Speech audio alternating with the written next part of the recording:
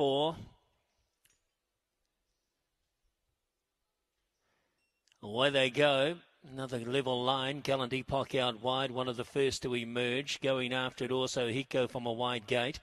Right there as well as they settle down as Richard Farrell, and over on the inside of those Backseat Babe. Now off and around them goes Suavetta to be in about third spot.